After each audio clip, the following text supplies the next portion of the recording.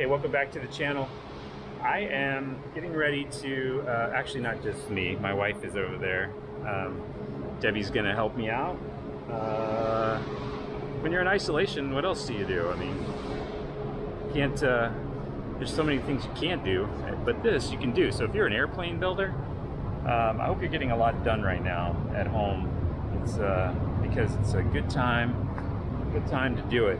They were talking about it when I was at Aircraft Spruce a couple weeks ago, about how they're managing to stay open and people are still coming and getting parts and getting a lot of work done on their planes, which is like super cool. So we're going to go through the next steps here, which is actually starting to build a wing. So all the little things become big things.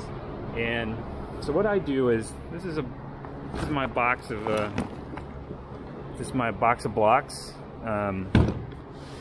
right there, and your workbench and your table are like really important. So this straight edge right here, actually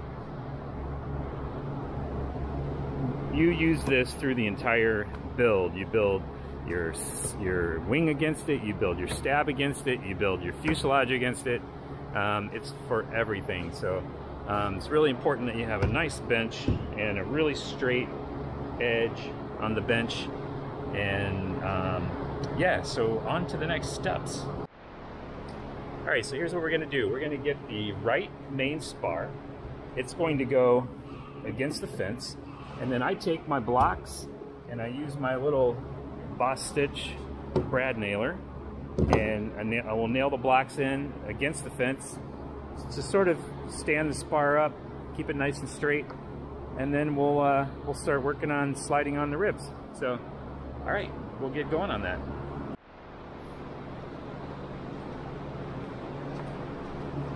All right, so I'm going to take a square, framing square, and we're going to use that to create a straight edge, 90 degrees to our fence here, and that's where the root rib's going to be. And eventually we put some blocks in here. That's what's going to help us make sure the wing is staying square. So I'll just make a line. Continue that.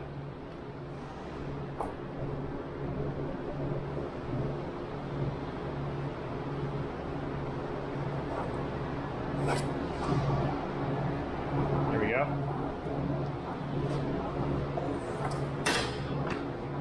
All right. It's just the screen goes off.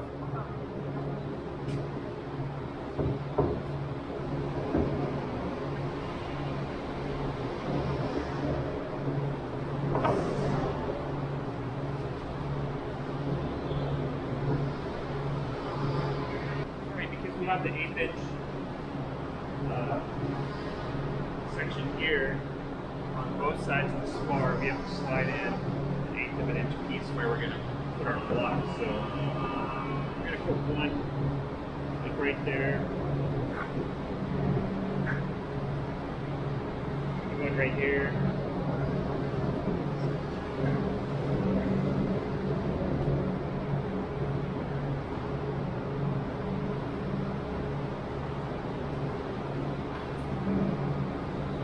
that hose right there.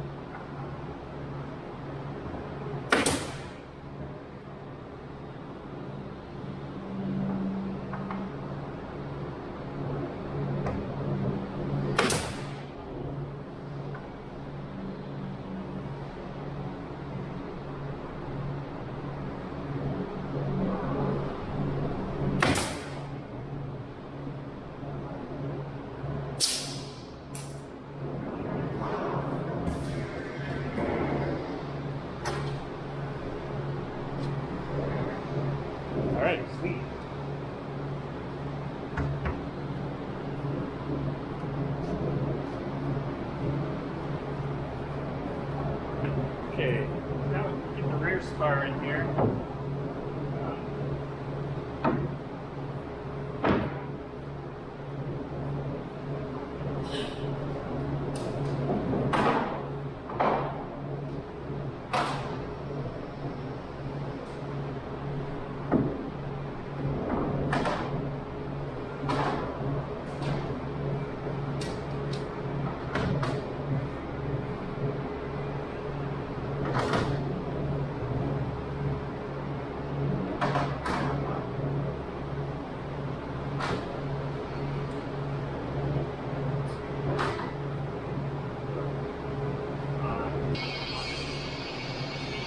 Alright, so once you get the two spars kind of set up, what you actually do is you slide the number 5 rib on the rear spar down here, and then the number 4, and then the 3, and then the 2. And then you go to the tip, and you do the same thing, and you work your way back this way. When you're done, you have all of these put on the rear spar, and then you start lining everything up and clamping things together.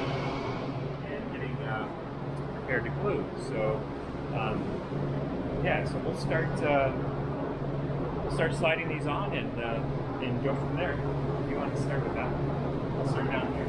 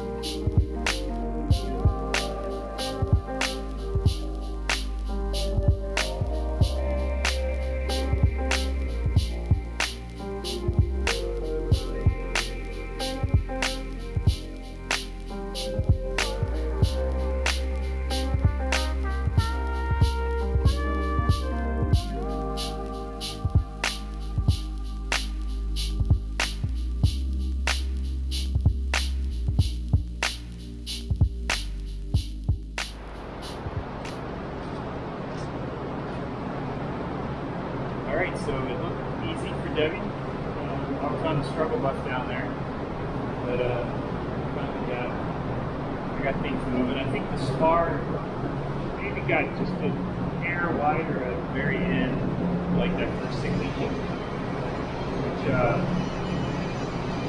made it a little tougher. So now what we're going to do is we're going to come along and we're going to actually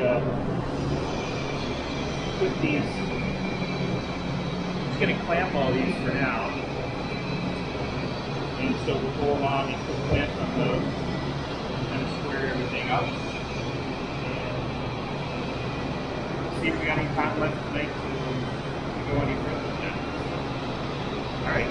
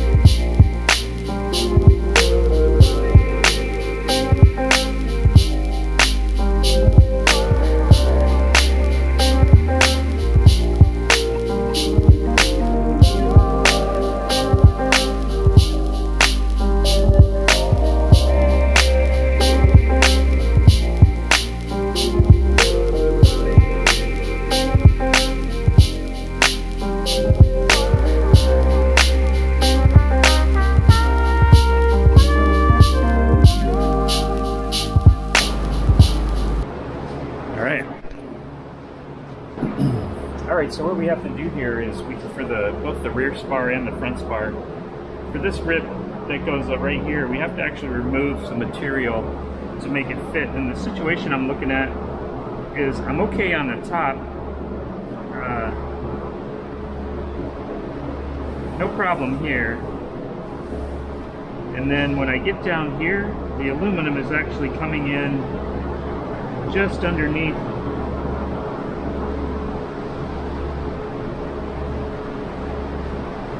in here.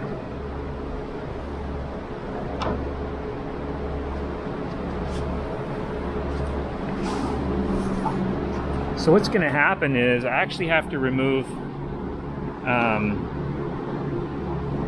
1/8 of an inch all the way down for the 1/8 inch gusset, but then I also have to remove another 1/8 of an inch, which is going to actually take out this front piece altogether. So what I'm going to do is I'm going to actually add a doubler out of 1/4 inch material just to the top part here, and I'll just 45 it down and glue that in here so that I've got, when I take this full 1/4 inch out, I'm still going to have enough material to have this stay intact. So I hope that makes sense to you. If not, I think it will when I do it. So I didn't really know that was going to happen, but when you're building an airplane, you just go with it. Whatever comes up, it's all about solving things as you go along. And maybe that's why I love it so much, because I just love solving problems and working through things like that. And so yeah, so I'll get what I need to do that real quick, and I think that's probably where we'll stop for the night. So yeah. All right, so I don't know if you can see that or not, but I've marked these where I need to relieve the material back here. You can see the 1/8 inch and